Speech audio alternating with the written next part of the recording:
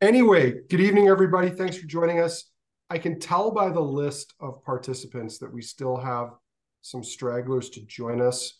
While we're waiting on those for a minute, I'm going to quickly let you guys in on a little secret.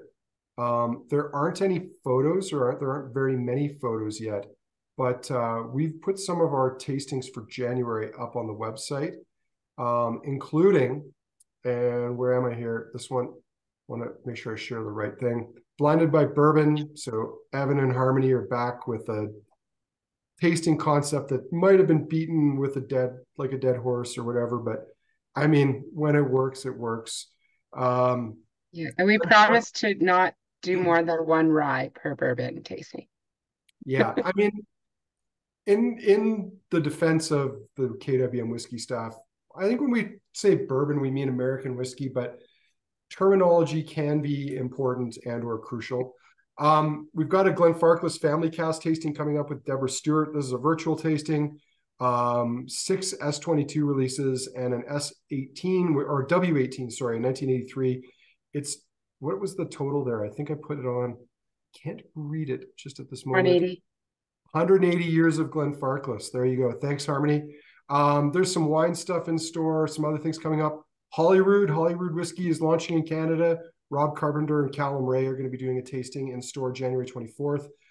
January 25th, we would normally have our Burns Festival that night. It's going to be on the next night because Lily from Elixir Distillers is in town, and we're going to launch the Macbeth range from Elixir Distillers. So that's going to be a cool in-store tasting. We will also be doing a virtual version of that eventually, but it hasn't been scheduled. But this one is most definitely in person. For those in the Calgary area or willing to travel, the Burns Bash, Robbie Burns Festival will be January 26th this year. And yeah, there's some other stuff too coming up. There's a Doc Swinson's cask coming, so there's going to be a launch. There'll be a few more tastings sprinkled out in the next few days. We're still trying to dot all our I's and cross all our T's and such. But yeah, that's what's exciting.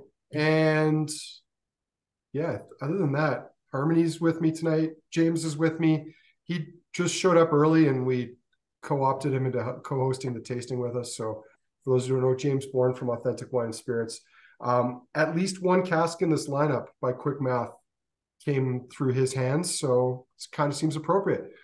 But we should probably dive in, guys. So we've got 8 whiskeys tonight. This tasting came about because we had sort of a surge of late 2023 single cask arrivals, plus a Daftmill. So it only made sense to put on a tasting, and that's why we're all here. So we're going to start off with the Daftmill. The order, it was in the chat in the waiting room. If you don't have it, I'll put it in the chat once more. Oops, that's not the right set of text. That's the description of tonight's tasting that I had to post on Facebook because Evan forgot to. Here, this is what you want. That's the order. Starting with the Daftmill, Boutique Speyside, Whisky Sponge, Gordon MacPhail, Kavalan, Arran, Amrut, Kilchoman. That should do us well. Slange, everybody. So starting off with Daftmill, this is the 2010 winter batch release. We just launched this, I think, about a month ago, maybe a little over a month ago. Put her up on the old screen there.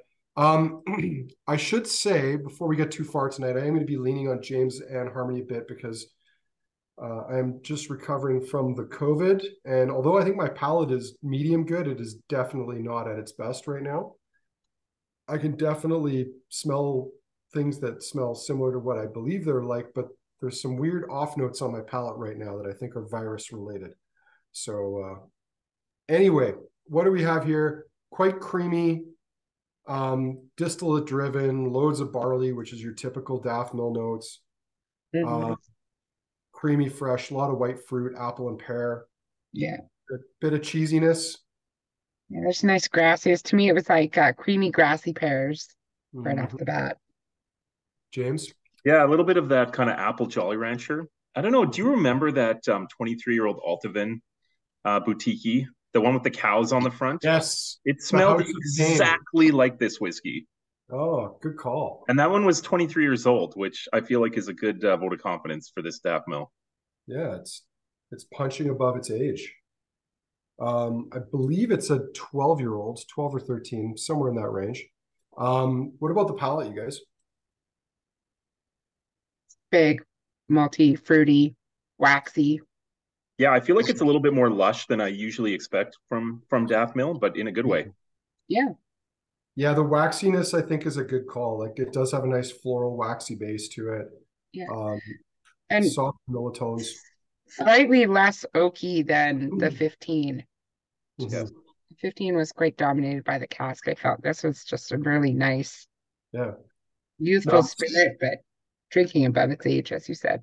One thing that strikes me about this, when you taste whiskey from a glass that has clearly been washed in someone's dishwasher and it just smells kind of like the soap. Like I only clean my glassware with steam at home. Maybe my days in the restaurant business, I'm a bit anal about that. But I find Daftmill often, when you just initially nose it, it smells like there's soap in the glass almost. It's like that weird mix of kind of the cheesiness and the floral notes. I think I can see that on the palate. Like it does taste like a little bit of dishwasher residue. Yeah. Interesting note. I've got a glass dishwasher in my bar. I do a wash cycle and then I do a rinse cycle afterwards, and I find that makes a big difference. But yeah, detergents can spoil a lot of things, much as perfumes and Axe deodorant, body sprays, and colognes can also ruin things. So, but anyway, so for those of you who don't know, Daftmill, Lowland Distillery, very small, run by a farmer. It's been operating since 2005, so opened the same year as Kilchoman, but they didn't release anything until 2012, until they were 12 years of age, about 2017.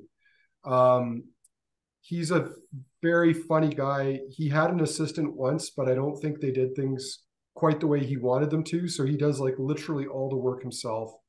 He farms half the year, distills the other half the year.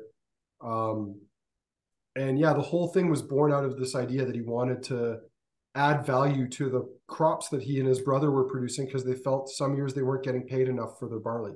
So they said, how can we add value to our own barley? And they opened a distillery. And bizarrely, they've never needed anyone's money. They did it all themselves. Granted, their production's always been quite small, but yeah, it's just a fascinating, almost anti-business. It's a kind of 18th century approach to business. And, I think it works for them because they sell everything they make, and they do things the way they want to, and they don't need to change it. And yeah. Where does he get his malting done? It's not far away. It's a maltsters that's I think in the lowlands, not far from him. So he's pretty close to St. Andrews, would be like the major tourist center near him. And I'm pretty sure like it's trucked not very far. But that's one of the details I love about this distillery is the practicality of it. It's a farmer's approach to everything. He only malts as much as like a rational number of truckloads worth of deliveries to and from the distillery makes sense. So like he doesn't like to have a surplus of barley, and he'll make as much whiskey as he has barley to make based on the truckloads that he gets at the times of years he needs it. He fills the casks that he gets from the Speyside cooperage, that's not far from him. There's a port where they arrive in. He fills his horse trailer with the casks, and only as many casks as he can get in the horse trailer at a time. And I think the guys at Speyside cooperage probably love this eccentric farmer that shows up with his horse trailer. They actually let him hand pick the casks he wants. Almost all their other customers, I'm sure, don't care. They just want 100 bourbon barrels. They don't care what each of the nose is like. And I just have this view of him like in his overalls, his like boiler suit, walking around, nosing the cask that he's going to pick and load into his truck. Like it's just, everything is based on like, sort of limitations that he's set based on practical reasons, not based on theoretical outputs and time and production. Like for him, it's about quality. Like he probably does one distilling run a day, 7 days a week for 6 months a year. And he produces something like 20 to 30,000 liters as a result. And yeah, the guy's crazy. He works like 16 to 18 hours a day for 7 days a week for like months. And he probably does the same thing when he's farming. But yeah. Have you ever noticed, Andrew, his website is hosted on WordPress, which I feel like is so perfect. Yeah, like he doesn't need to do more than that.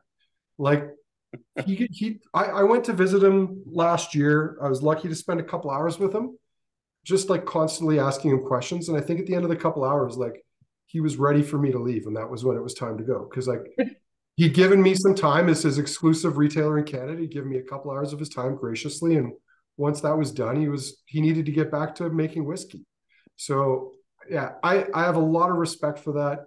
You know, in some ways it's sort of like the craziness of Springbank that a lot of us love, where like, you know, for the longest time they were beholden to like 19th century business principles, but we kind of loved their craziness, so we put up with it. And I think it's kind of a similar example. He's an incredibly eccentric but interesting person who happens to make great whiskey. So yeah, Daftmill. All right, Speyside, Boutique Speyside. This is the cask they had to talk us into, if I'm being honest. Like we get sent offer sheets from them, and they frequently have good stuff.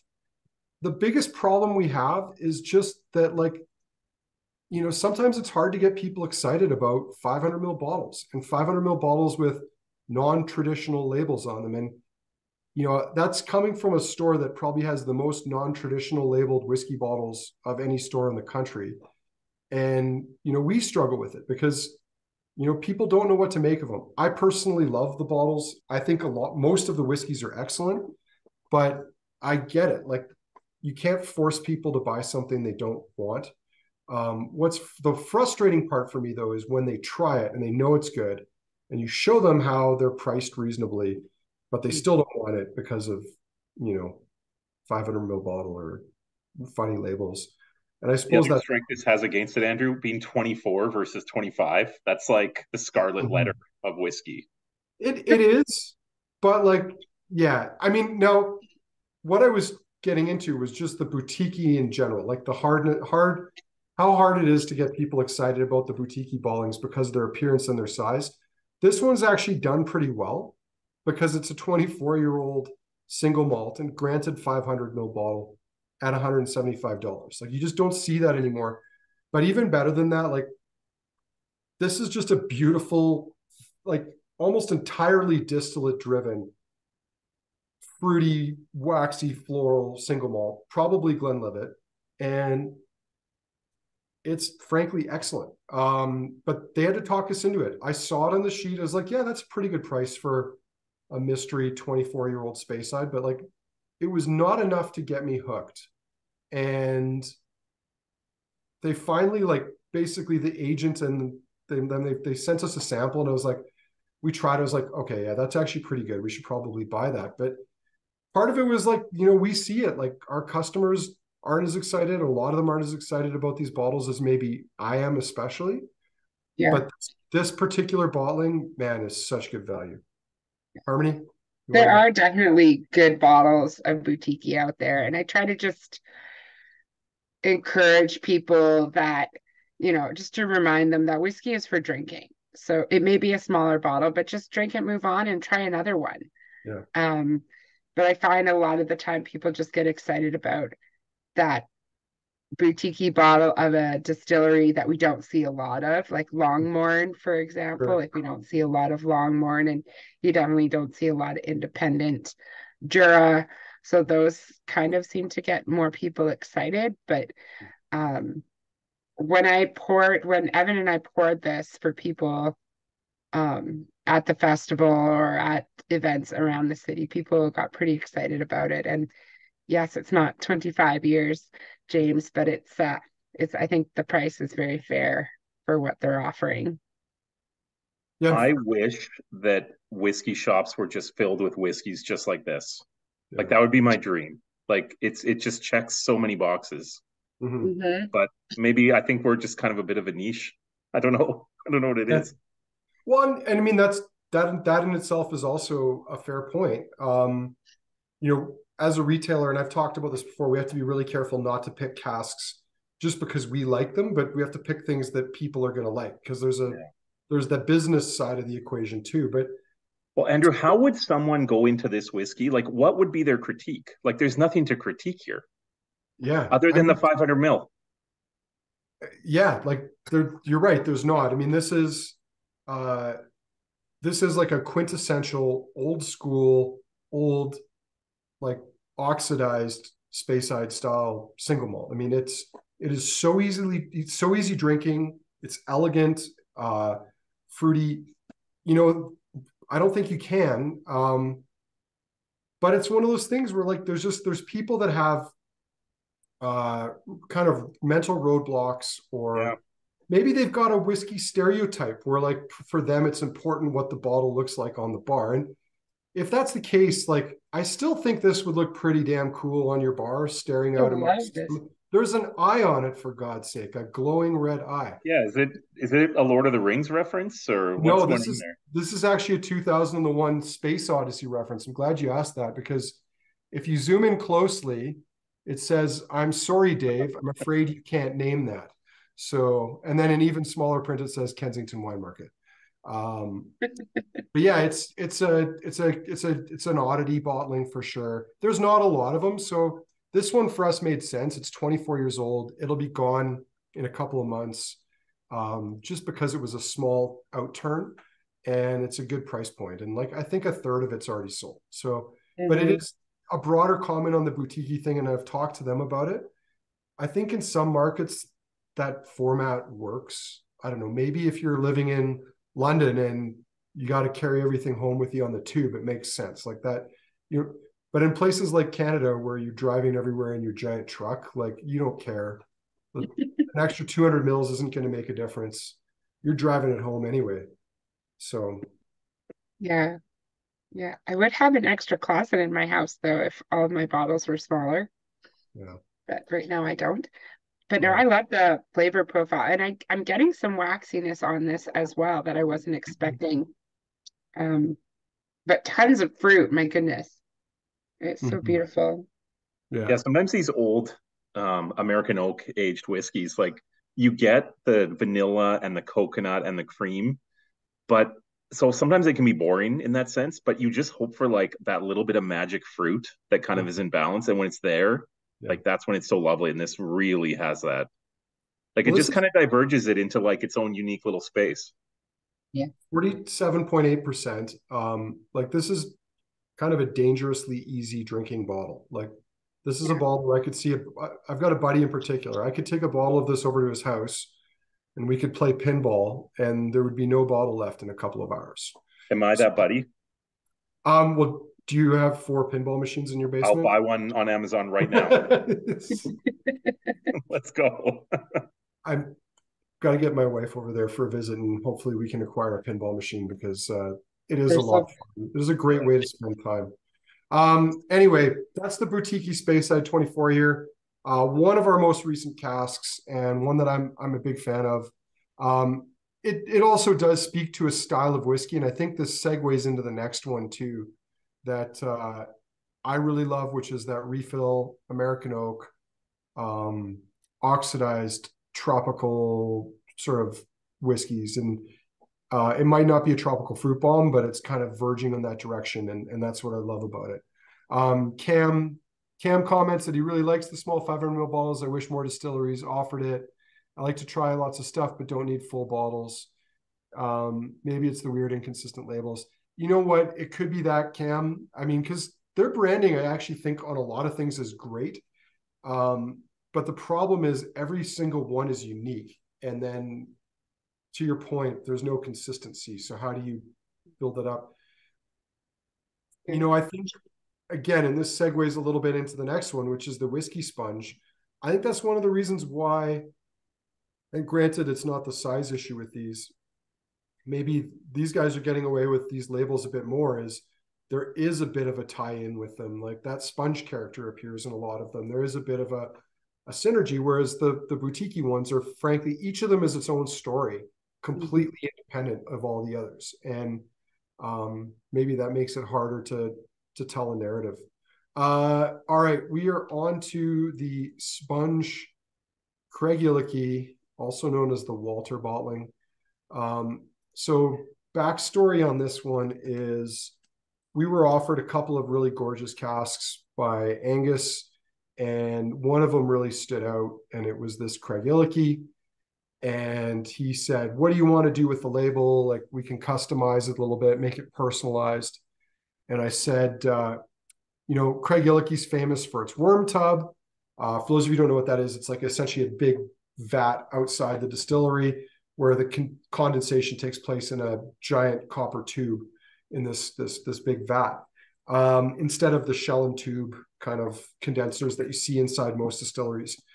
So I had this idea. I said, hey, what about if it's me and the Kensington whiskey team sitting in the worm tub as if it's a hot tub?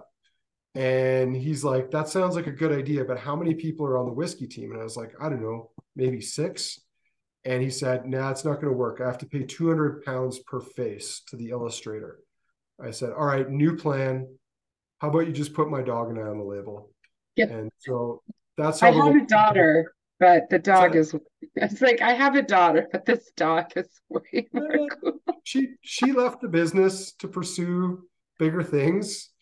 And Walter comes to work more frequently than she does. So especially now that he's kicked out of daycare. So there's Walter and I in the worm tub at Craigellachie, being served by the sponge himself. This is a 2003 vintage 20-year-old Craigellachie, bottled at 53.4%. The interesting thing about this one is, and it didn't occur to me until, thank God I had the foresight and ego to put myself on the label, but I was looking for 20th anniversary bottlings, things from 2003 or 20 years old to mark my 20th anniversary. And I didn't even realize that I'd brought this one in. Yeah. The other thing about it, and it was unfortunate because I don't think the bottle shot, which is a great shot that Sean took, but it doesn't really do the label its full justice. I love how they captured Walter's personality. He's got a wary look on him, and yeah, it was spot on. So anyway, this was a lot of fun. This just came in, and this is an interesting Craigellachie because I think you can get a little bit of that sort of classic meaty, like faintly sulfury style, but not really.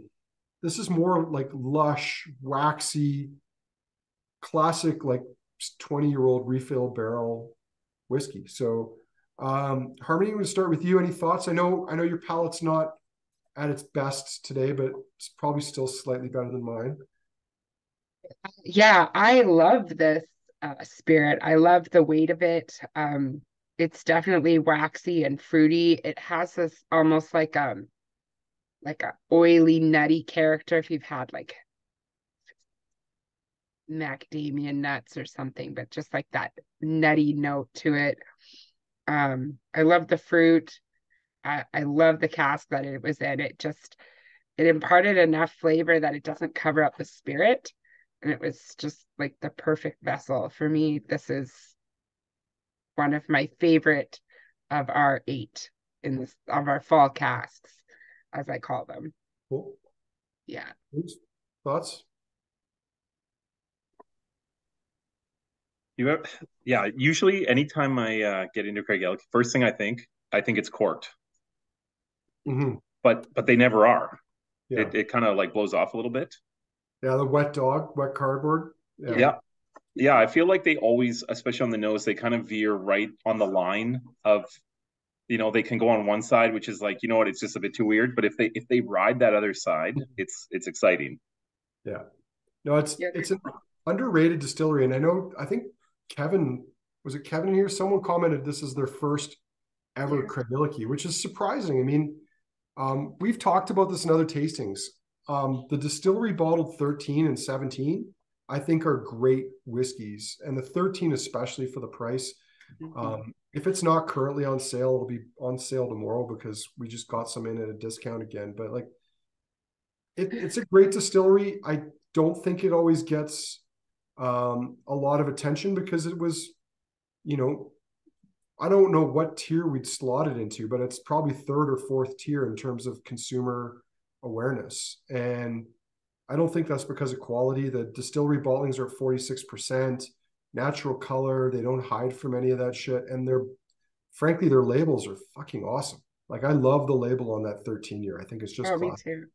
Yeah. I Um, love the yellow. It just Well, you stands know who out. designed that label, right, Andrew? The whole Bacardi range? was Stranger Stranger? Yeah, of course. Yeah. Yeah. No, they nailed it. I mean, to be Every honest, Bacardi package is awesome. well, I don't know that I love much of the rest of the bottling The designs. Altmore? The Altmore's open. I mean, you never see Altmore, but like Yeah. I don't know that I love Aberfeldy. Brackla and Brackla and the Devon are a little too grandpa's whiskey-ish for me in terms of their approach. The Devon But looks like it belongs in a picnic basket. which one? The Devon. Devon. Yeah. What is a Devon? That's the problem is no one knows what a Devon is, I think is the problem. But that's a whole different story. Yeah, the Craigellachie packaging is excellent, but the quality on the whiskey on this is superb. Yeah. Andrew, I will let you know because you're going to hear me talking about this, but I refer to this whiskey as the Andrew and Walter hot tub water. Mm. And Well, it's I still mean, there's a selling. funk. So. There's a little bit of funk on it, so maybe that's But it's that not full on wet dog though. So that quirkiness that James is Have you talking gotten any weird questions in the store about this one? Please tell me about. someone has, Well, James, why don't I personally haven't. So why don't you ask me a weird question if you have one to mind? well, Mhm. I don't know. Someone probably looks at that and thinks that a dog has actually, been in the vat. Like people don't necessarily know that whiskey ages in like a sealed container. Yeah. Well, I mean that sort of comes up, but even that, I mean, it comes up to my point that I'd made to you or made in a previous tasting about Springbank and my favorite story about Springbank. And when I went there for it was my third ever distillery tour, and I was appalled because there was mouse shit everywhere and it was filthy. And the distillery guide, Kate, looked at me like I was stupid when I said, like, aren't you worried that there's mice? She's like, fuck no. As long as we have mice, we know we don't have rats. Like anything that gets through fermentation, which is like practically nothing because it's a zero oxygen environment, is not going to survive distillation. Like it's not like finding a dead mouse in your beer. Like that's a problem because there's a dead mouse in your beer. But like if a mouse fell into the wash during fermentation, like that's a rounding error in the flavor profile of the spirit. Like, and it's not going to like give you any, there's not going to be any germs or anything left behind. The bacteria is going to destroy it, or the yeast rather. is that an immune booster then? I don't know. I don't We know. we have a new front desk person at our office. We of course share office with Chardon Hobbs, the Ardbeg and Glenmo people. Anyways, she saw a mouse in the office and she caught it with like a Tupperware or something and flushed it live down the toilet. What? That actually happened like 2 days ago. I mean, It's brutal. I'm impressed. A lot of people I know would not have been able to catch it. But are you suggesting she should have dispatched it first, or she I don't should? know. I don't know. Yeah, James, it sounds like you're haunted by this. I mean, and I get it. It's I feel like it would be better if I'd been there and just let her do her thing. But when you just hear the story secondhand, there's too much room for imagination. yeah, maybe builds up the person in your mind. So Oh, Like as a what else wrestler, is this person capable of? yeah, exactly. watch it, James. Watch your back. Ruthless. Hey, but I bet Don't go I eating bet any she knows how to sandwiches. handle the callers.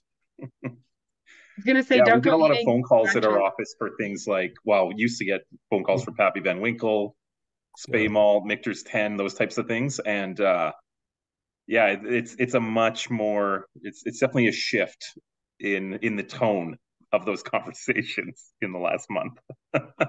Absolutely. Well, anyway, that's the Glentauchers. Hope you guys like that one. And I mean, we do encourage you to save a little bit in the glass because we will come back around for what we call the speed round, where we go back through just to see how things change and evolve in the glass. But we need to move on to the Glentauchers. And James, I don't know if you maybe want to start us off on this because I mean, we've obviously had a long relationship with Gordon MacPhail, but in the years since Authentic took over, you and I have been working a lot together, especially on single casks. And There have not been many. I think there's been exactly 2 Gordon MacPhail cask samples that we didn't jump on, because they keep teeing up some incredible stuff.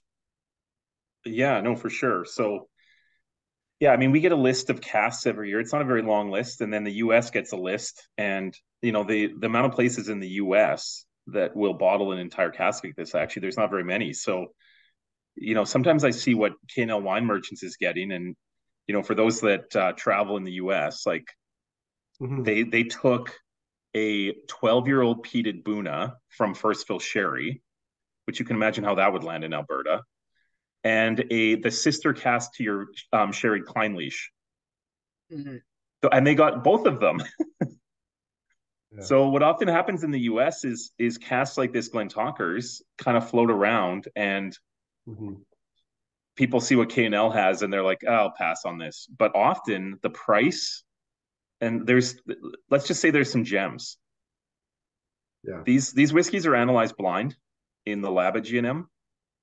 So, they don't know they don't know what distiller it is, but it gets scored. And if it scores high enough, it gets coughed out. Yeah. Well, and I mean, I think we've seen more of this in the time since they switched from the old Connoisseur's Choice line, which was not always single casks. It was often batches. Now everything is a single cask. I mean, they've got various markets around the world that'll probably get not an exclusive, but it's effectively an exclusive because they're taking like quantities of particular bottlings. They might bottle 8 or 10 of these Glentauchers from 2006. Like, depends on how many they have. But yeah, the quality of them, of the samples that we've been getting has been high. And for a 16-year-old at 58.8%, like the price on this is frankly excellent. This kind of also strikes me as kind of a sweet spot for Glentauchers in terms of like cask type, profile. Like if you kind of painted, like I'm sure you remember some of those older Glentauchers. I mean, that 79 was good, but like that 1990 sherried one, sometimes when they get too old, they actually, they have a tough time holding up. Yeah. But at this age, it shows lovely. Yeah.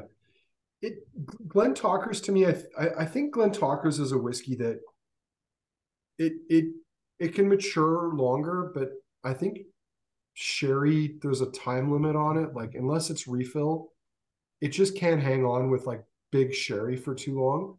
If it's refill bourbon, like you can go 40, 50 years. Like that's no problem. Even first fill, like some of Gordon MacPhail's first fill barrels don't seem over oaked, so they seem to work too.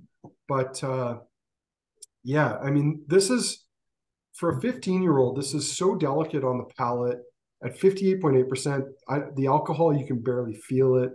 The nose is floral, fruity, nutty, big, again, nutty, toasty tones on the palate, but it's elegant. I mean, this is one that I think will probably be a harder sell for us for a little while, just because if it was young and sherried, even if it wasn't as good as this, it'd be gone because it's young and sherried, and there's an element of $40 more about that. Yeah.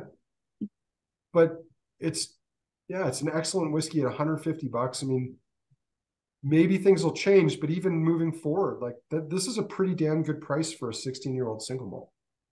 Yeah. I really like this one. It's so melon forward, and then you get those nice bright citrus fruits that just like keep you salivating. Yeah, it's a very pretty whiskey. Yeah, this strikes me as one of those casks that if it was left to go a little bit deeper, it would really get that intense like candy flavor, like rock candy. Right? It's on the verge, right? Yeah. Yeah. This is to me it's reminiscent of I had this like surrogate grandmother who made, like, they shouldn't call them cinnamon buns, but they were sticky buns. And this reminds me of her sticky buns, which were like these white, doughy, faintly cinnamon rolls with raisins, and then this really nice icing on top. This just reminds me of Sweetie's cinnamon bun, or like sticky buns rather. Pretty elegant. I mean, it is what it is. It's a 16-year-old single malt. It's a little warm, but it's not sharp. It's not rough. and it's like very, very fruity, especially on the finish. I love Glentauchers. It's part of the trio of the Ballantyne's distilleries in the Chivas portfolio with Glenbergie and Milton Duff.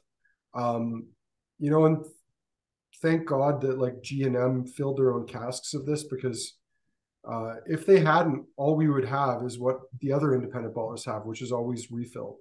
And sometimes we're lucky to get sherry or first fill bourbon as opposed to just refill. But this is a great one. Refill X bourbon, 58.8% and $150 Rinos. Which takes us on to the next one. Anything else you guys want to add to that before we move on? No, I'm just happy that we are not just doing a full lineup of sherry bombed whiskeys, because I like the refills and the bourbon. So I'm reading into that maybe that's a hint at the a possible future Glentauchers cask that may or may not have been loaded into a container earlier this week. Yeah, we do have a sherry Glentauchers coming, but it's older. Well, it's nice being here, guys. Yeah. No, I'm fine with the sherry. I'm just sick of like the hype of if it's dark, it's good. Yeah. Well, I mean, there's different people that come to whiskey for different reasons, and Totally. some of them might stay, some of them won't. We try to cater to the people that are there to explore and find new and fun and different things, because my staff know this with beer. I'm very particular about my beer, but I almost never want the same thing twice, which makes me like a very impossible person to please. Because I want a West Coast IPA circa 15 years ago, and I don't want to try the same thing twice. So it's impossible.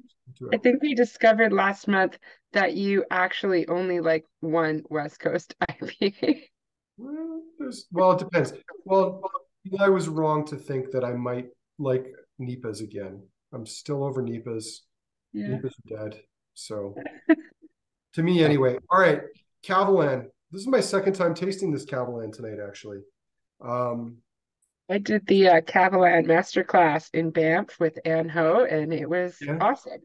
Yeah. Do they pour this at that? Not this cask, obviously, but because they had their own Banff Experience Virgin Oak cask. Oh, I saw that. Yeah. It's mucho dollarino. It is mucho's tolerate. I will drink the sample I paid for, and that is all. Yeah. There you go. So this is an Oloroso sherry cask. We were kind of lucky. We're good friends with Jay Wheelock, and at that time Fontana Beverage, when they launched Kavalan in Canada about 10 years ago. And Kensington had about a 3-month exclusive on Kavalan because of those connections and that relationship. And I've been a fan of their whiskey ever since. It's not always been an easy sell. One of my favorite stories involves a blind tasting I did the first time we had vino in the store. And I did effectively a sherry bombs tasting, and it was blind.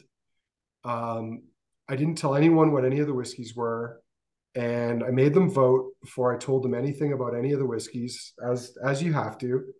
And there was a table of older Scottish gentlemen, like they were in their 60s, and this is going back about a decade. One of them might have been English, but 3 of them were definitely Scottish. And of all the whiskeys, and there was a Macallan in the lineup, there was probably a Glendronach. There was all kinds of like big sherried whiskeys in the lineup. And it wasn't even a sherried whiskey. I put the Kavalan Vino in the lineup. I sort of snuck it in there. And everyone in the tasting, except for one person, picked the Vino as their favorite whiskey. All 4 of those British guys picked the Vino as their favorite whiskey. And when I revealed to them what it was, that it was a Taiwanese single malt, they were not surprised. They were angry. They actually accused me of lying to them. They're like, you faked this. There's no way that this is Taiwanese whiskey. And I'm like, no, why would I do that? Like, and in some ways they proved my point. This was far more entertaining to get such a visceral response to it. But, it's been a great whiskey for 10 years. When it was first in the market at 3 years of age, it's still a great whiskey. I love that we got to do our own Oloroso sherry cask. I love that it's cheaper than the regular Oloroso sherry by about $32. Whoops. That one snuck under some As an agent, that makes doesn't me need to be flinch. made. Well, it doesn't happen often, James. That does not happen often. But man, it's good. It's rich, fruity, spicy.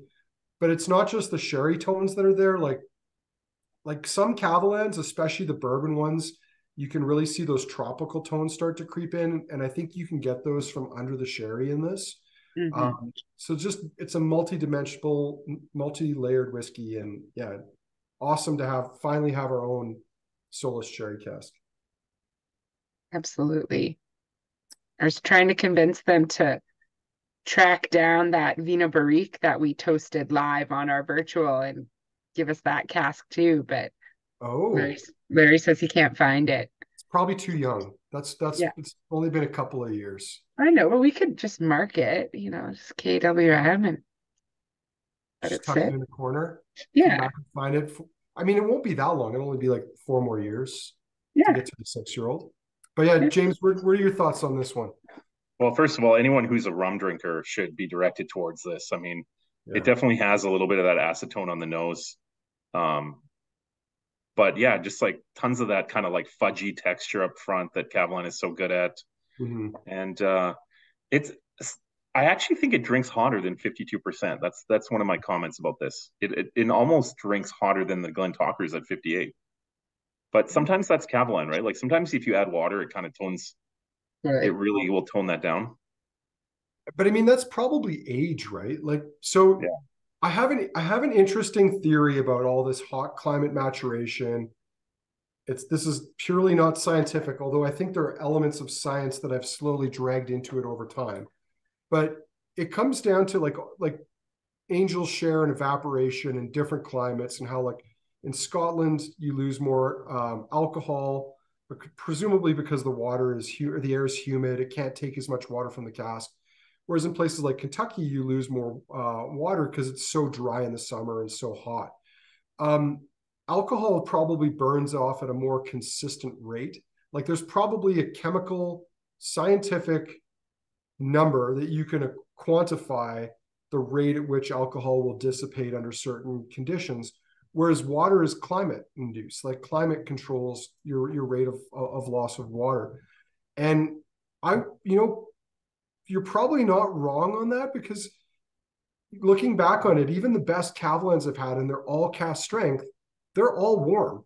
And of course they're going to be warm because they're 4 to 7, or maybe if you're lucky, 9-year-old whiskeys at mid-50s alcohol. And if that's the case, I mean, the old school way that distilleries made up for maybe not having the best hard or middle cut was time. You leave it in the barrel, time polishes the rough edges of the spirit. Kavalan doesn't have as much luxury of time, partly due to their climate and their loss rate, but and they do have a small middle cut, but it could be that that's your palate picking up some of those more volatile edges that you can't rush, that don't disappear in a hurry. Yeah, having sat through like about 1 billion Michter's tastings, some of them with Andrea, who of course Andrea is like the chemical engineer that probably is like kind of the secret to some of their kind of goofy and kind of off kilter practices. She's talked in depth on some of these presentations before about like specifically that chemical that gives you that like peppery twang on the back of your palate when you swallow whiskey. And obviously bourbon has a lot of that. And I forget the chemical name of that compound. Someone's going to probably put in the chat. Maybe not. I mean, it's a little bit weird, but like basically like all the things they do there are specifically targeted at getting rid of that one specific element. So like when they say custom filtration, like a lot of people are like, what, they're filtering?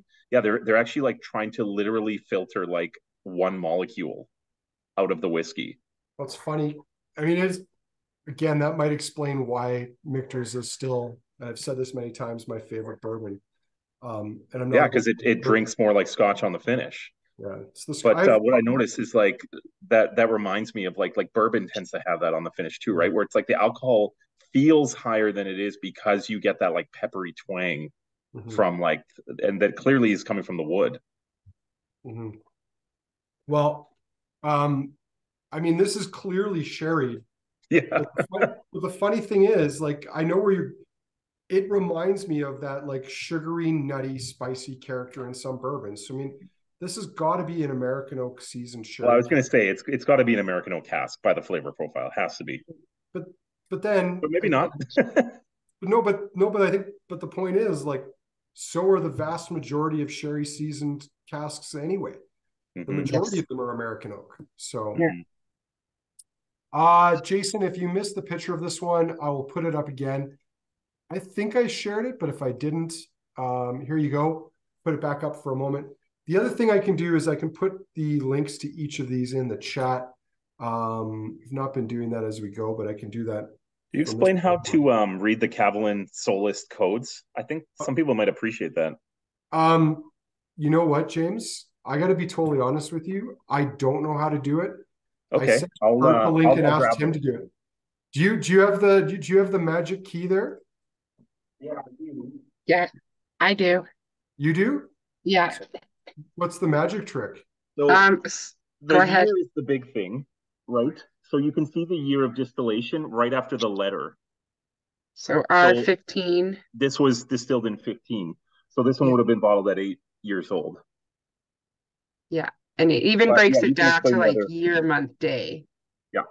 Yeah. And then on the back, the bottling, like the bottling date is the exact same. Letter, year, month, day.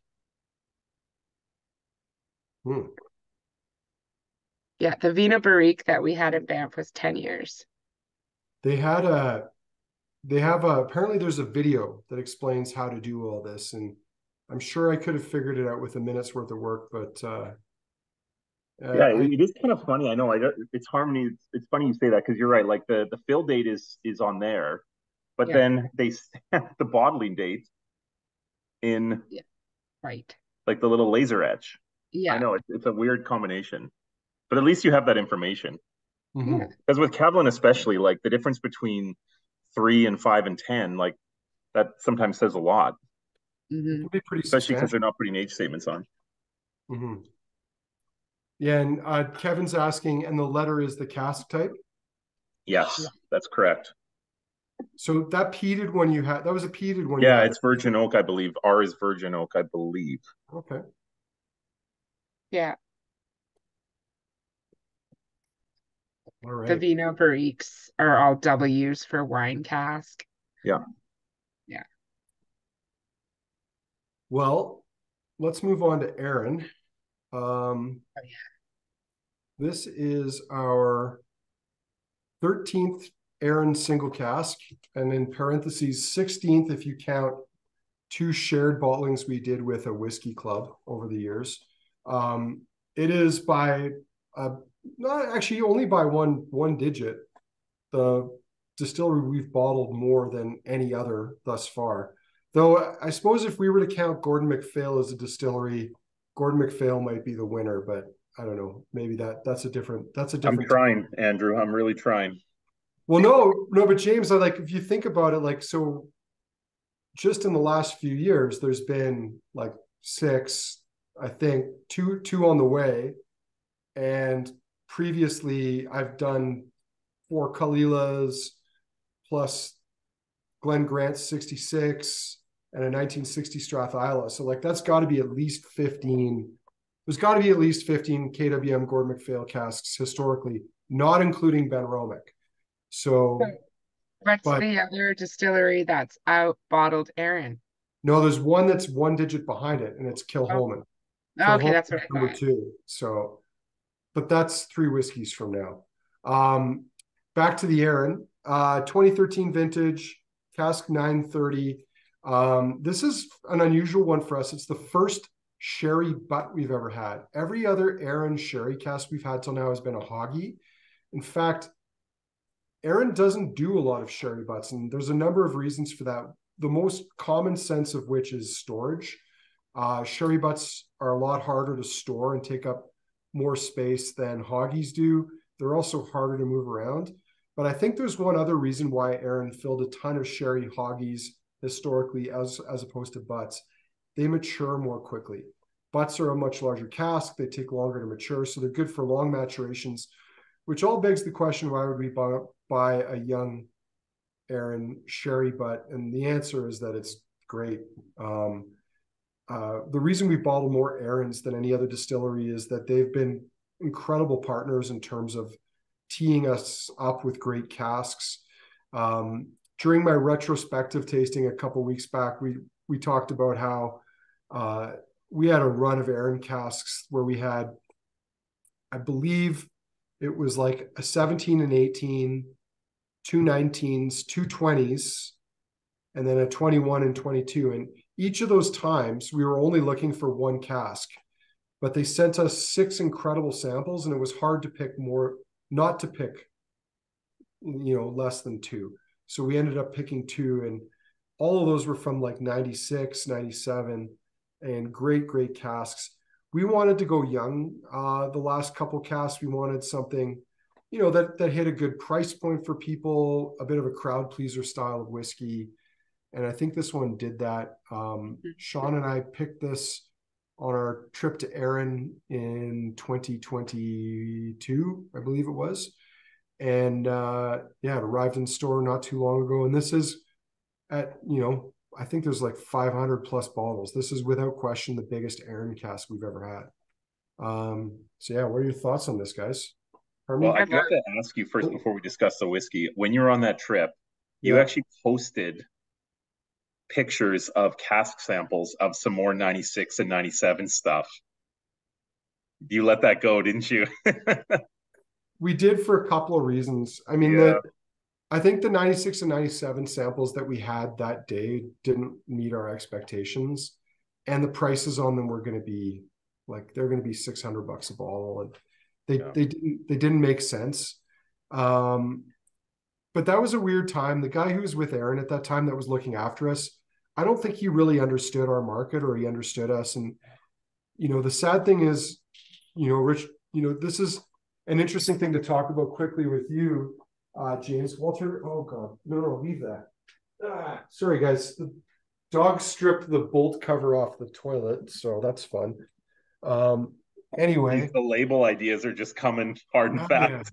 Yeah. He's no quit, that's for sure. I was wondering what he was playing with that was making a funny noise. Anyway, the great thing about Gordon MacPhail, not saying this just because you're on there, is, as a generational family business, they remember people, but they remember people over time. And what I mean by that is, when Richard took over for his uncle Michael made sure that Richard knew all the people that he was supposed to know, and who those people were, and who they were in the business in terms of partners for Gordon MacPhail over the years, so that Richard wouldn't forget.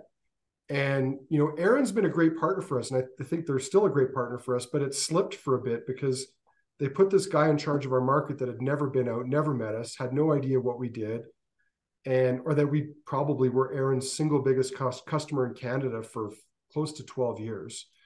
And, we were begging for casks, and he's kind of like, who is this guy? Why should we give them any casks?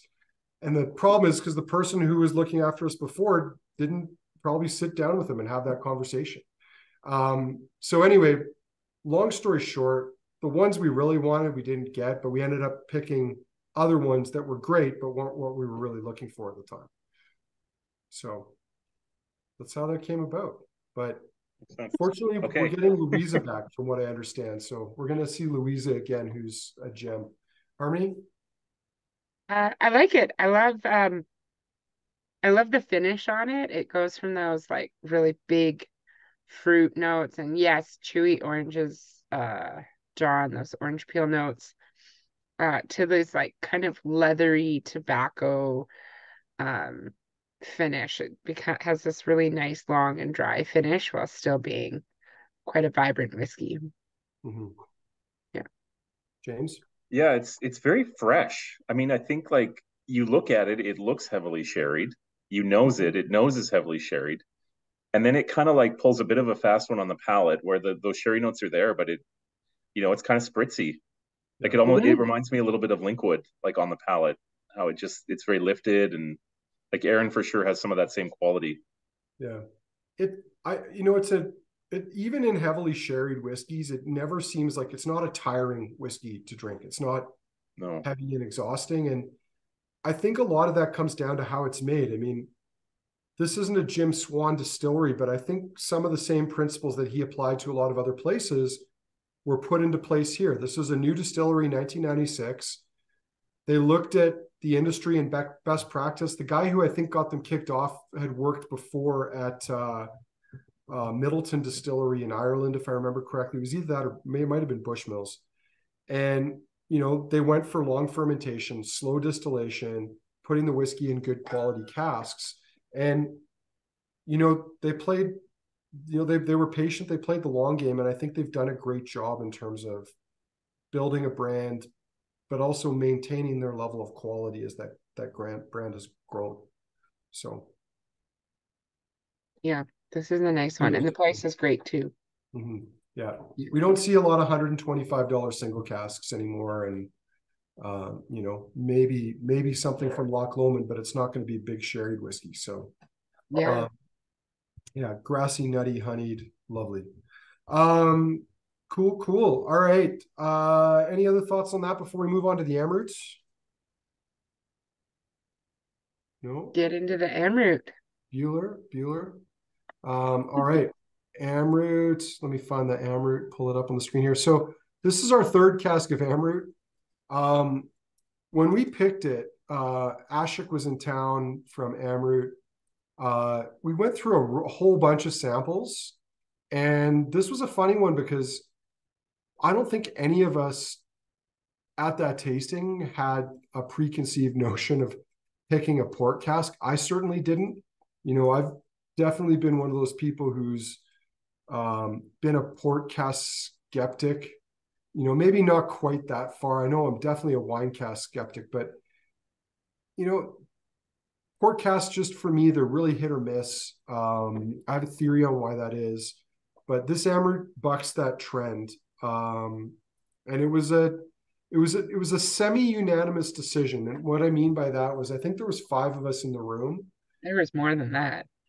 Was there more than that? Yeah, there was like everyone. Marlene was there and Ashik was there too.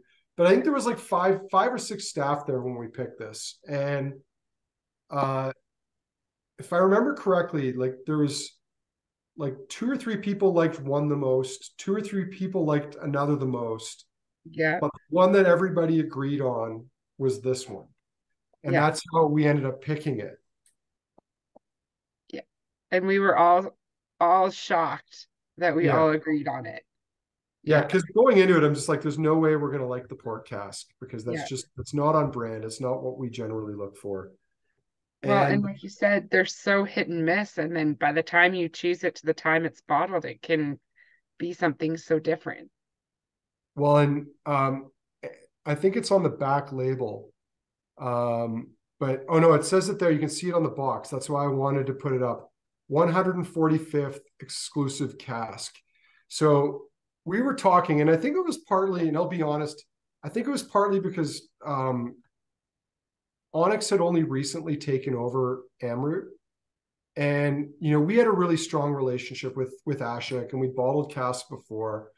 And I think I might have been trying to impress Marlene when I said, but I mean, also Ashik to an extent, that like we'd done some math because we'd been digging into it, and that we'd bottled at least 44 casks up to that date. And Ashik was like, what, you mean this will be the 145th cask? And he's like, that's incredible. I want to put that on the label. And I was like, well, let me be pretty confident of that. And so I went back and looked, and so yeah, he was really insistent on putting that was our 145th cask. Now, we got this cask pretty quickly. The last 2 Amrut casks we got took 15 months and 18 months from the time we selected them. This one came in just under a year, which I'm going to say is pretty fast by Indian standards for us to get it. But even then, we've bottled at least a dozen casks that have arrived. So yes, it might have been the 145th we selected. But we've got to be getting close to 160 now. And so, you should make a master document. Yeah, I know. It's definitely, I kind of have that. It's called our website, because our website has a record of every KWM cask, but I'm convinced it's missing a few. So yeah, I've got Well, there's got to be one of the like 10 people that work for you that could get on this task in like a January slow day. It's a good point. It's a good point. We'll I'm not volunteering you, Harmony. No, that's okay. Andrew would never let anyone else do the digging. He takes pride in it. I do, but I don't want to. James is probably right, because if I leave this task to myself, it'll never get done. So, but yeah, Harmony, I think, can be project manager, but we'll figure out somebody else to sit down and scroll through lines of text, because that seems like a better use of time.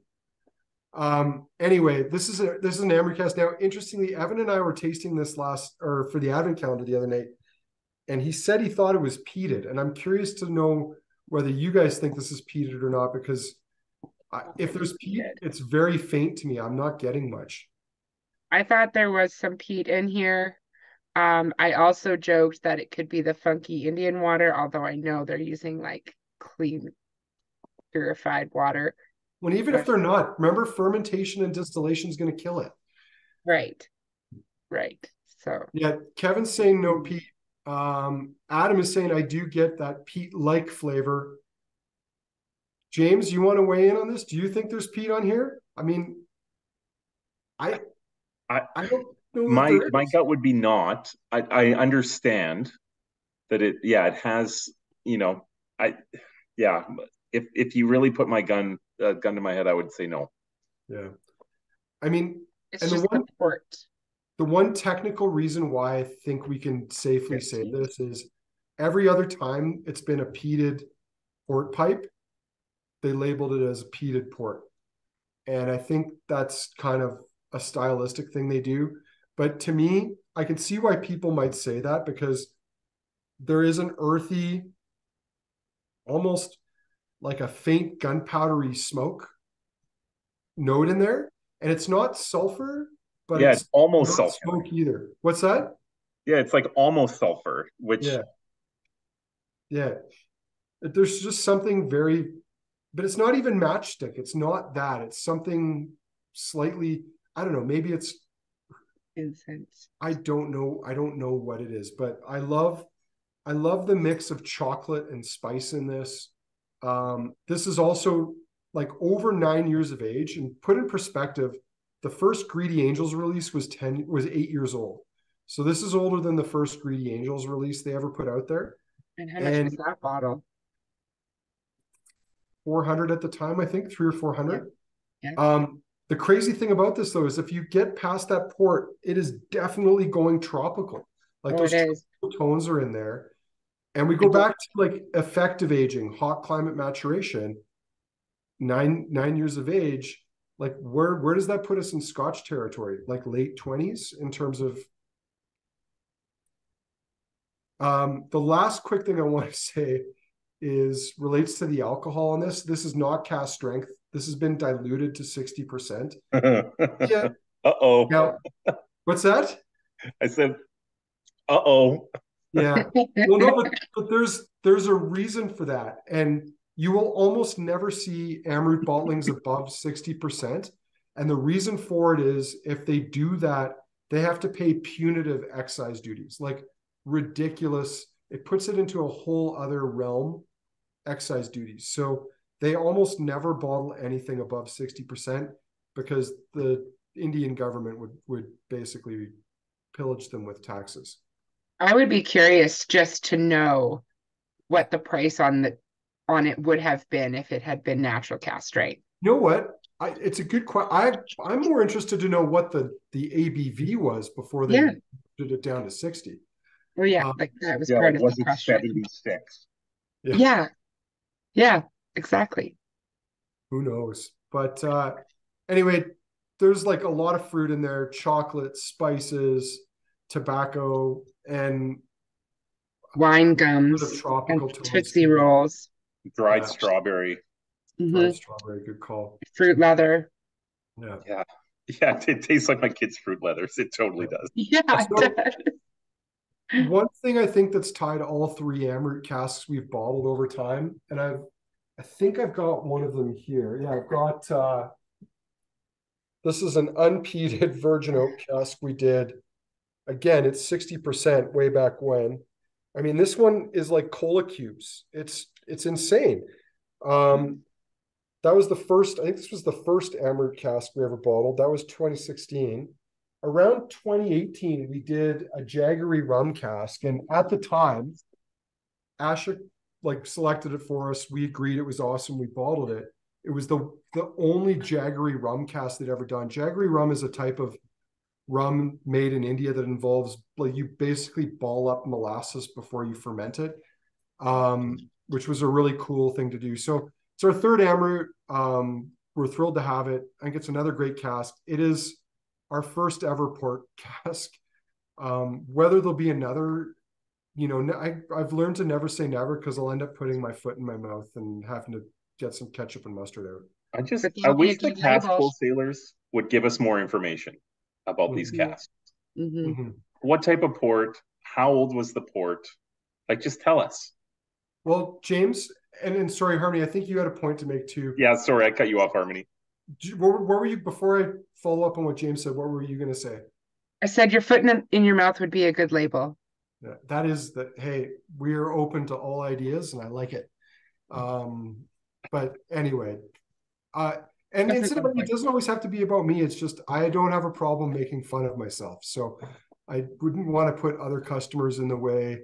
Well, you could have like you with your foot in your mouth, and then the backs of the KWM team, the back of their head, so you don't have to pay for faces at a picnic table with ketchup and mustard. There you go. Putting it in a wine, maybe. Yeah. James, to your point about port, I would love to know too, because I don't know if you've been in a tasting where I told this story, but I went to Portugal and did the Douro with Fonseca, Taylor Fladgate a bunch of years ago, and Croft. And I asked at all of the Quintas, I said, do you sell any of your casks to the whiskey industry? And they all looked at me and said, why would we do that? No. I said, well, where are all these port casks coming from? They said, oh, we don't know, because they don't replace their casks. They don't sell casks. They want what they call dead wood. They want wood that's going to give no character to the wine, that's not going to impart any flavor. And if a cask is leaking, they don't replace the cask. They figure out which stave is leaking and they replace the stave. And so you know as well as I do that almost every country in the Northern Hemisphere is making inexpensive ports for grocery stores. Right. And who knows what qualifies as a port cask? Maybe these are some of those tawnies coming out of Australia. Who knows? Yeah, those age for like 80 years. Yeah. All right, we're on to the Kilchoman. The last whiskey before we do our speed round. This is a cask that was offered to us by Anthony Wills of Kilchoman to help me mark my 20th anniversary in the whiskey industry, which was last month. Really kind of him, because I think he knows that the 100% Islay is my favorite style of Kilchoman. And also it's a 10-year-old. Now, they obviously didn't have whiskey back in 2003 when I first got started, but it's really cool to be able to bottle 100% Islay 10-year-old for the second time. And he picked a gorgeous cask for us. So I'm just going to pull it up on our website, if my website would just let me. I don't know why it's not letting me pull up the bottling, but I'll have it for you in just a minute. Harmony, do you want to kick us off on the nose with this one? What you get? Here we go. It's delicious. I just love that like sweet peat. I don't know, it's a smoky, it's sweet. You still get lots of fruit on this, even on the nose. Like, a lot of people assume if it's peated, you're just gonna get punched with smoke and peat, but you don't. There's so much going on. It's like fruity and malty, and I really love it. It just makes me thirsty just smelling it. I think this is how we know I do have a bit of COVID nose right now, because I know what this is supposed to smell like. Like, it's supposed to be decadent and malty with like citrus and smoke, and I'm not getting very much of that. So my nose is definitely not getting everything right now. I'm finding this quite shy, but I think that's what I love about these bourbon cask Kilchomans, but especially the 100% Islas, is that nice balance of the sweet fruit, smoke, salt, all those elements coming together, because the peat is not over the top and it's not a dominant aroma. James, you want to toss Yeah, I down? mean this is such like a sophisticated expression of Isla. Like it has that brine, like those. It's almost vegetal. Like it almost veers into like the weirdness of the range of peat spectrum that we expect from Isla whiskeys, but yet it's like it's in such an elegant, well manicured package. Um, yeah, it's just I don't think like even Kalila I think struggles to do this as at this level. Like I just love it. It's great. Yeah. So I've talked about this before, and Harmony just alerted us her battery might die. So if she disappears, she's just Batmaning on us, and it's a good move. I pull that move many times when I want to go home and don't feel like saying goodbye. So if it happens, we're good. I You've just said picture that Harmony twice on sitting me. cross-legged on the ground by the plug in the wall. What's that, Harmony? I said, you've said this about me twice now, that it's a good move. No, It like is not a good move. I It's actually me often being do this when I'm stupid. out drinking with people. It's kind of like George Costanza's, like, you want to leave on a high note. And it's a combination of that and like being like, you want to leave people wanting more. So if you say goodbye, instead you want the mystery of like, hey, did anyone see Andrew leave? But then also you don't have to go around and say goodbye to everybody. You just discreetly, when no one's looking, pull up sticks. You make sure you clear your tab, but you pull up sticks. It's a good move. I love 100% Isla, and I love 100% Isla because it's floor malted and it's inconsistent. And I think there's elements of character and flavor that are introduced in a inefficient, inconsistent process like floor malting that you just can't equate for. Um, because it's not peated to the same level as the other Kilchomans, I think it allows the fruitiness of the spirit to really shine through too. And 10 years, like Anthony had great advice from Jim Swan, but also, and I forget the lovely gentleman's name now, the distillery manager who was originally at Bunnahabhain, who sadly passed away a few years back. But he had a great distillery manager for a long time that like had a lot of experience.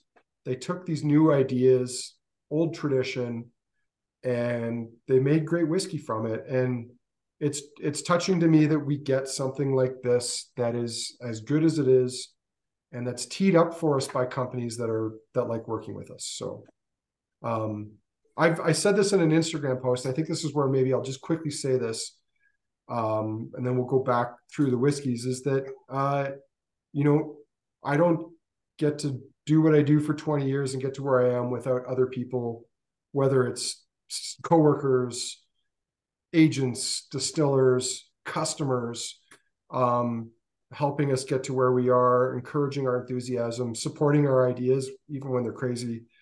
And so, yeah, it's a treat to get to bottle this and call it my 20th anniversary bottling and have it be as good as it is. And thank you to everybody for that. So, Andrew, 20 more years.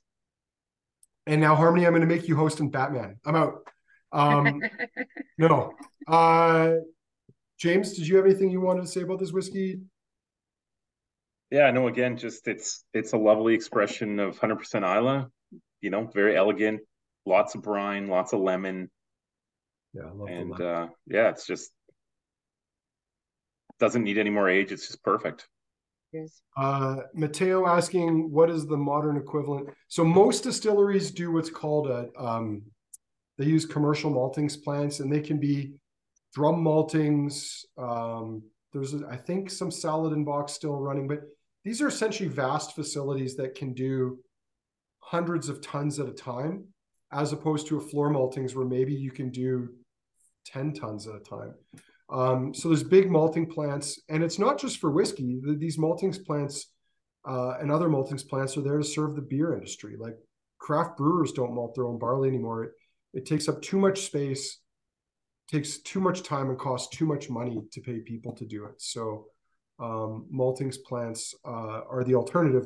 There's only about 7 distilleries in Scotland with an active malting floor.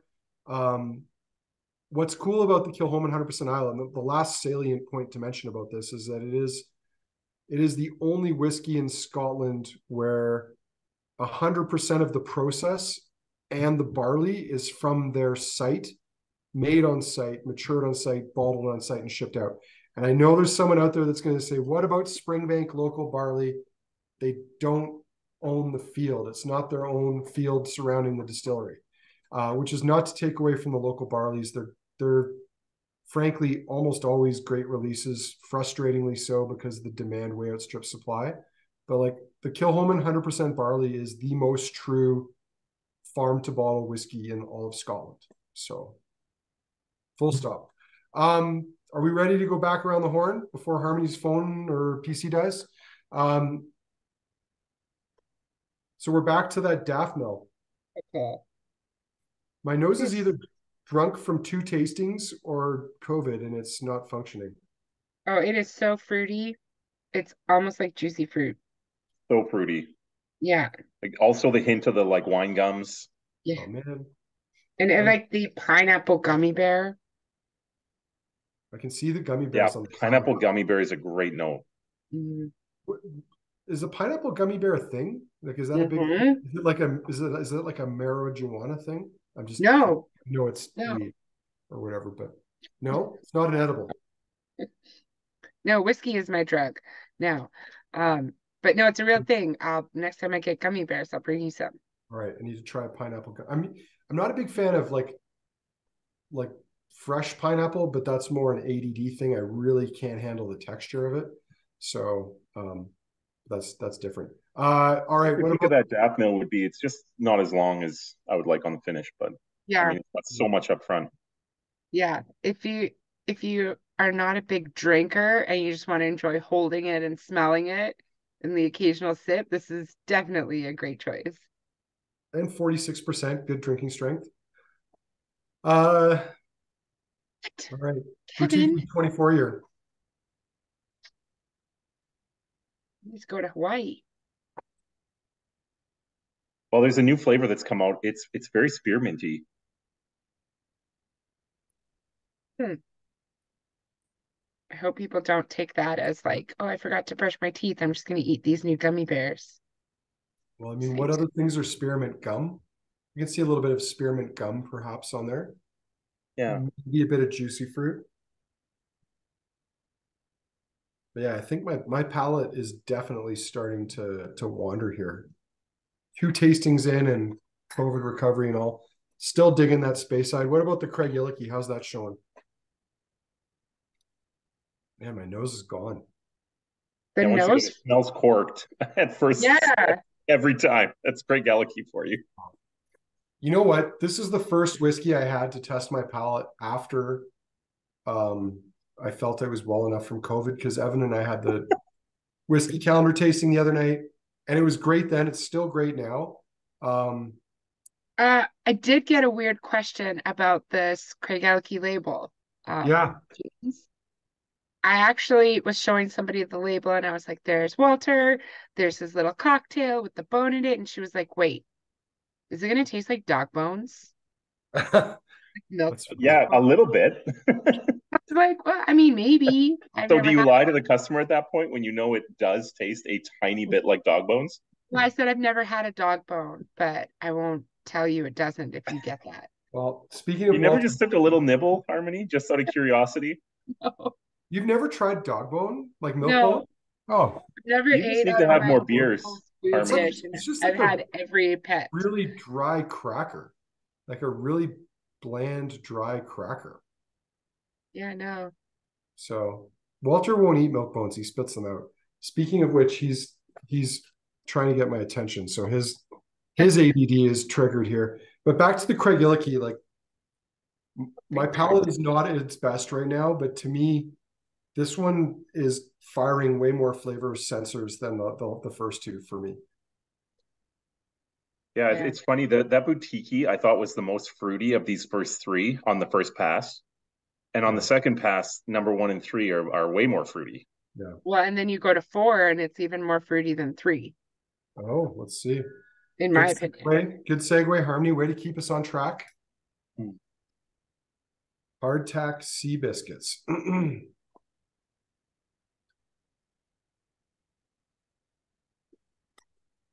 Yeah, the Glentauchers does have a minerally kind of like you would think that it was closer to the ocean based on how this cask is showing. Yeah. It feels to me like it's the whole, like the whiskey's wrapped in a package of parchment paper. It's like it's been wrapped up. Yeah, there's like a sprinkle of salt on there, like waxy salt, and there's still this like grassiness that comes through more on the finish than the original like Craigellachie grassiness for me. Some of the alcohol blowing off in the glass goes a long ways. It does. Yeah. Well, because you were saying that, was it the Kavalan drinks pretty hot, and the Craigellachie is less, and or higher, and it was. No, they're almost the same. They're within 1% of each other. So, Well, there was a different one. But I think James was referring to the Glentauchers, which was yeah, and you're right. They're like totally switched. But at least at that time. Speaking of the Kavalan, which actually, interestingly, from the first pass is the most empty of my glasses. Well, something that needs to be said about, I'm kind of obsessive about this, but like the Kavalan and the Amrut, you owe it to yourself to have a bottle like this that is half open for like at least a year. Right. Because they go to some like really cool places, like that really aggressive character that they can have when you crack them. Like once that fades away, they go to this new place that I think everyone should get to experience. You kind of get a hint of that when it's been in the glass like this for an hour. Yep. Wait, you're saying that my bottles should last longer than a year? No, this is a safe place, Harmony. There's no judgment here. You're in the trust tree or whatever it's called. In Banff, they had a tasting, like a master class. It was like the 101 for collectors. And it was like, how do you know you're a collector?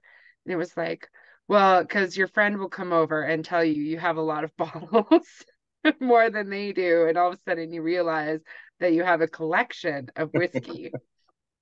And then like whether that becomes a passion to the point where you stop opening them and realize that there might be an investment aspect to your collection, that's another thing, that's on you. But typically that investment won't return upon itself for a couple of years. I was like, wait a minute. I mean, I have 100 open bottles. They don't last very long. Like, people come over, they drink, you take them home, they go. Like, I don't know if I have any bottles on my bar that have been open longer than a year. But that's okay. I have some in my closet that have been there for like a decade, but oh yeah. Well, who doesn't have closet whiskey? The bathtub whiskey, that's the stuff that goes the quickest. Which one? The 3 or 4 that I keep in my bathroom. Oh. For my bathtubs. Dave's got my bubble bath, and I need a refill, and I'm not getting out. Oh, before we moved, and most of my collection has not even been moved into the home yet, but there was hiding places. We don't even need to get into this. It's a sickness, but a well-intentioned one that doesn't harm anybody. So what can you do? The Kavalan's great. The Arran's great. I think we got to keep this speed round going. We're losing some traction here. Sorry, guys. Yeah, the Arran's taken on a lot of kind of baking spice notes. It's a little bit doughy. It is doughy. I mean, it's coming across now as very youthful. Like it's not in a bad way, but it feels like the most youthful of all the whiskeys in the lineup tonight. Well, maybe spin it this way, that Kavalan, which you're saying, if you do the math on, drinks like it's in its late 20s. The Arran side by side really makes the Kavalan seem older, right? It does. Yeah. It's a good point. Harmony, comments on the Arran before we move on to the Amrut? No, it's good. It's great. I like it. Okay. It's good. Man, the Amrut is like going to a fancy restaurant. They're serving you elk with like a blueberry reduction. Yeah. A blueberry port reduction. And there's definitely some blood oozing out of the elk into the reduction. Nice. And that's what COVID knows.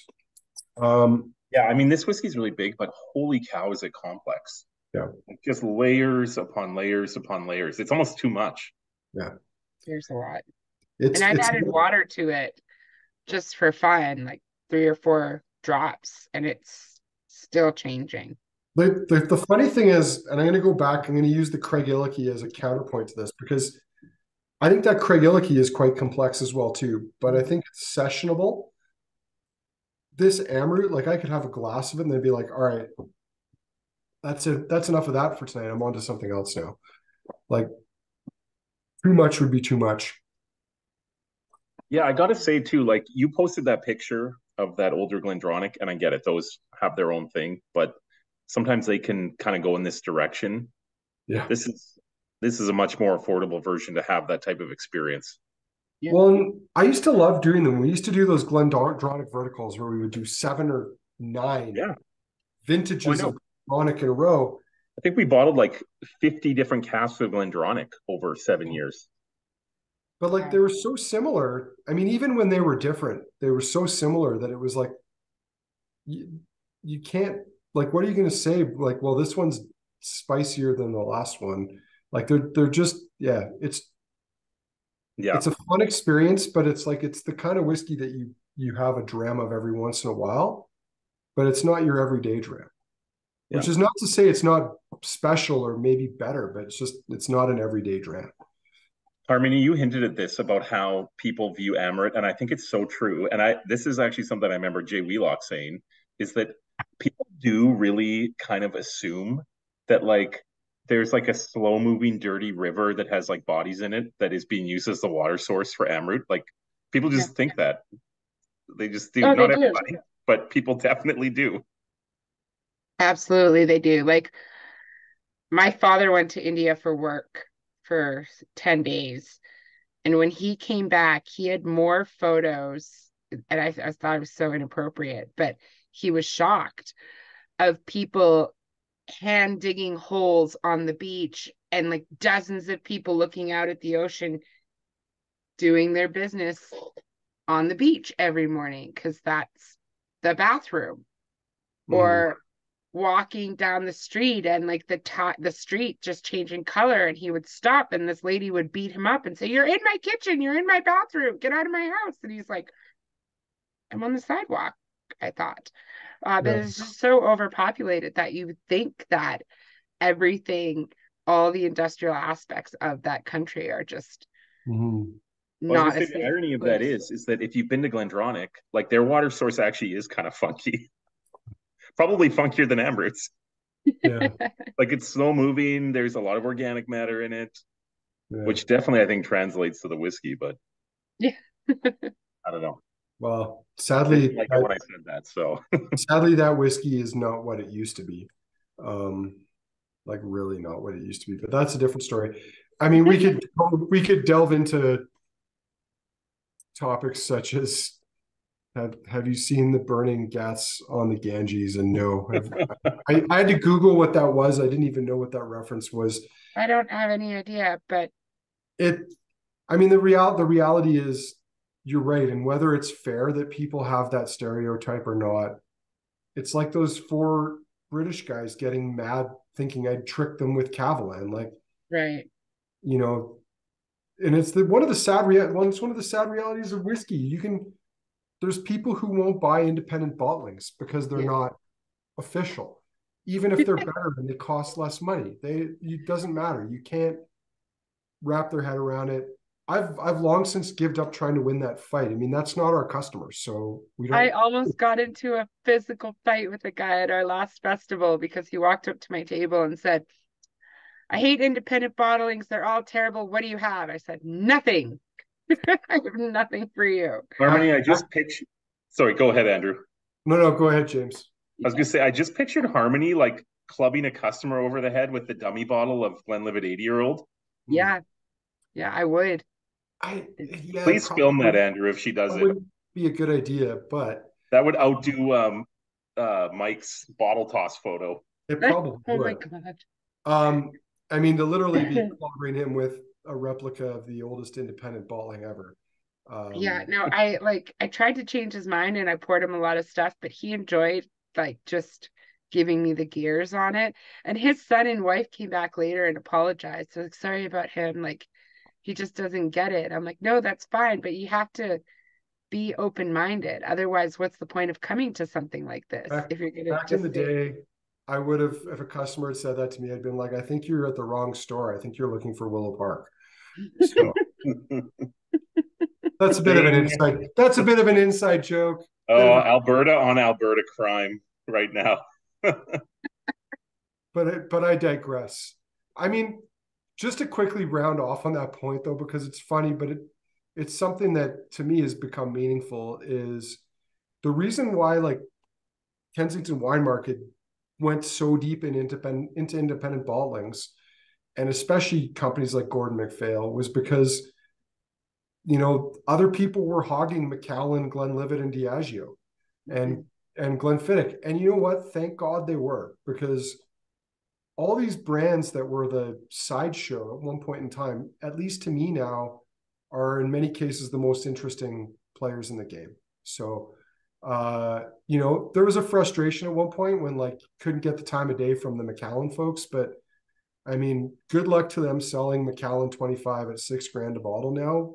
Like, I don't know how that's going to work in the long run. I suspect not well, but especially when I feel like most people who are gonna buy that, I would say like 95 of them are all going to turn around and be like, I'm going to invest this later. And then they're all going to show up in the secondary market at the same time and they're not going to get anything for it.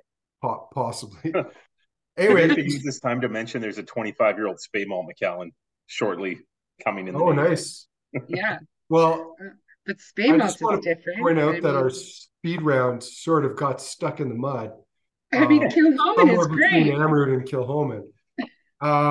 Incidentally, the Kilchoman's still showing really well. It's like if you could somehow infuse like subtle peat smoke into vanilla crave cupcakes from just down the street from us, that would be what I'm getting right now. I feel like there's a chance that I would guess that's an agave spirit in the right scenario. Mm-hmm. Yeah. I feel like we could make that happen somehow. All right. I'm firing up the poll, I think, if I haven't created it. He's got several polls here. I better make sure I pick the right one. Oh, I don't think we have a poll. That's my unfortunate. favorite change during the speed round. So Did it? there is no poll tonight. Instead of a poll, why don't you fire into the chat your two favorite whiskeys? What was your first favorite and what was your second favorite?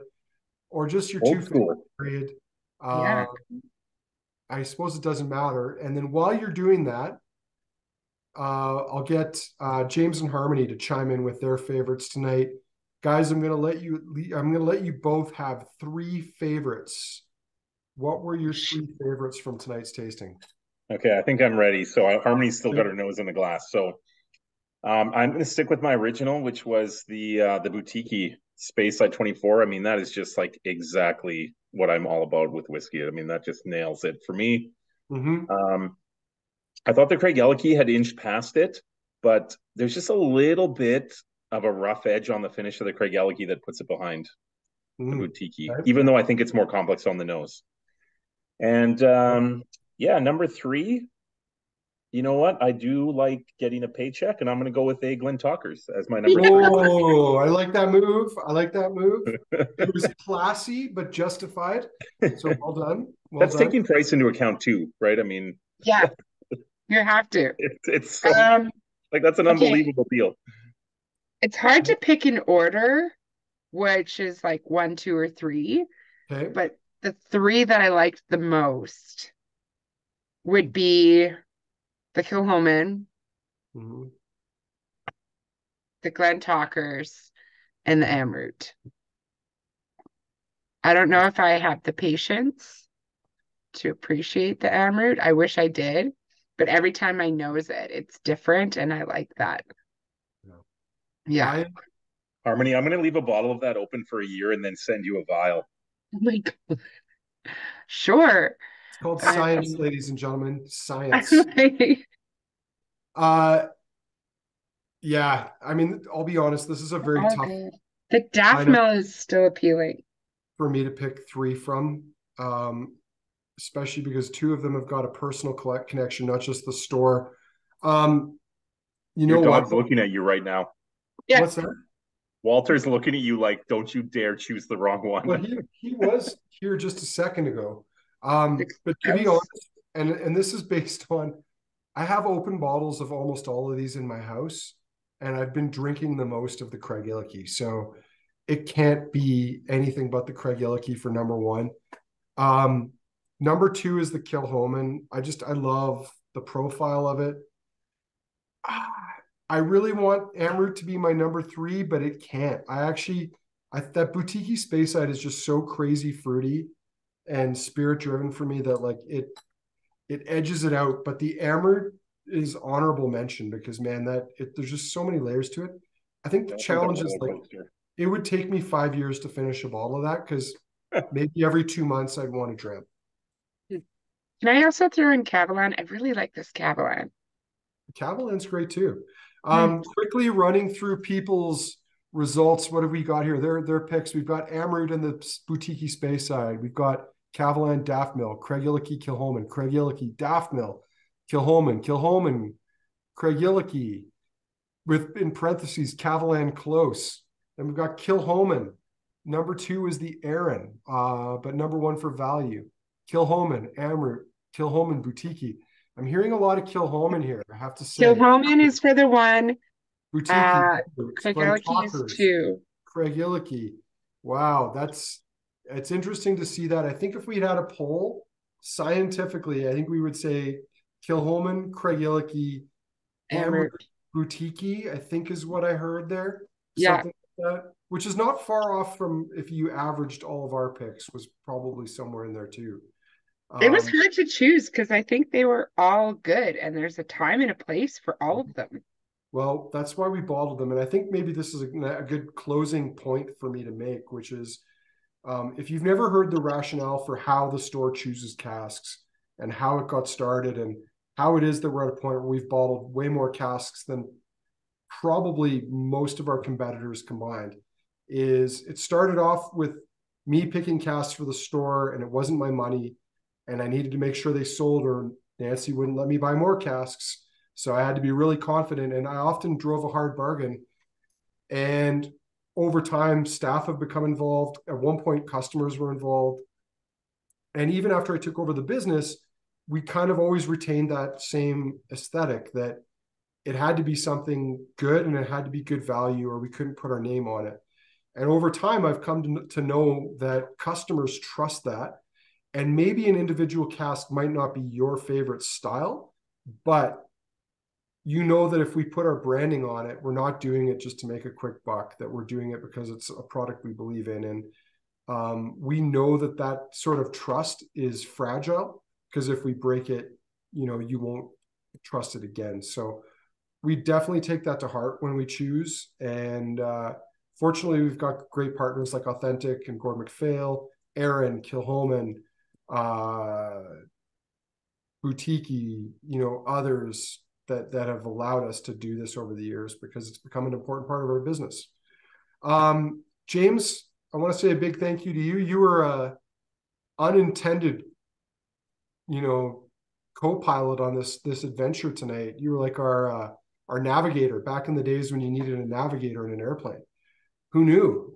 Yeah, I think we avoided the conflict of interest tonight, so thank you for having me. Dude, you're a whiskey nerd at heart. We know that, and that's why we were happy to have you on board. Harmony, thank you very much as always.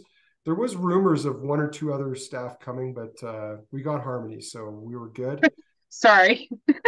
No, I mean, like, we didn't need anybody else is my point. Sorry if that didn't come across as elegantly. You got to have a different mix every time, Andrew. You do have to have a different, you do have to have a different mix. And Harmony does bring a very different perspective to things, which is awesome. And we love it. So Come on, Dead Battery. I meant that as a compliment. It just didn't sound the way I thought it. And this is my second tasting tonight. So anyway. Oh, so you're drunk. Oh, you're forgiven. Oh my goodness. I'm so sorry, Andrew.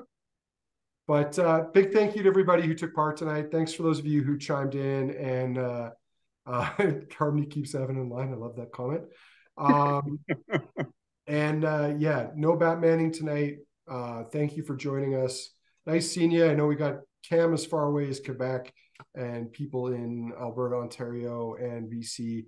Appreciate seeing you guys all on here tonight. If we don't see you at a tasting before, have a happy Hanukkah, Merry Christmas, Happy New Year. If we do, we'll chat again when we see you next. So have a great night, everybody. Good night. Night.